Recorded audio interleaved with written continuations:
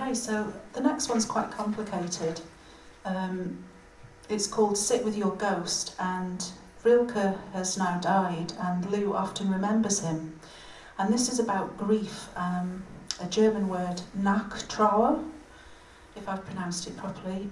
It's about it not being possible to visualise a loved one as long as they are alive. It's only in death. So we go through a new imagery process.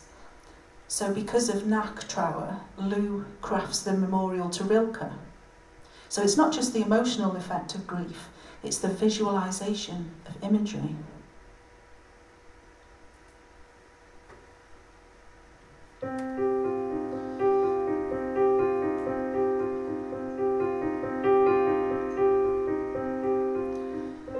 Salome sits on the grass, with her mind as company.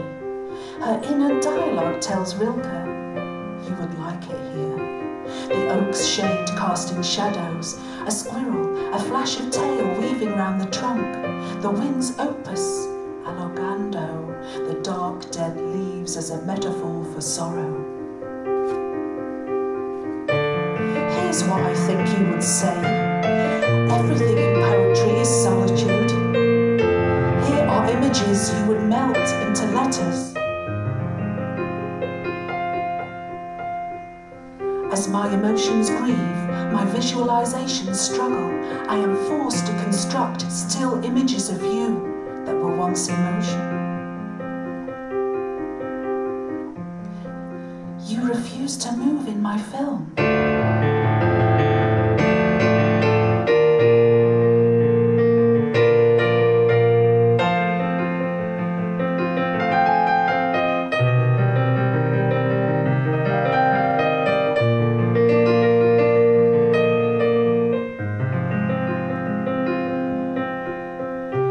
Remembering you, shall I have you seated on a rocking chair with pencil poised, or walking through the forest with Tolstoy?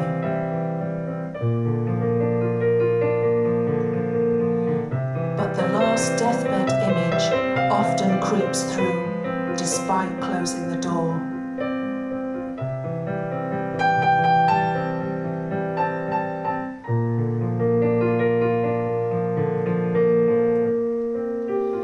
She reopens a conversation about fate, unearthed by Nietzsche. This is meant to be. All we can do is follow life's script. Are we then exonerated from mistakes? On this day, this hour, this minute, I was destined to sit with your ghost.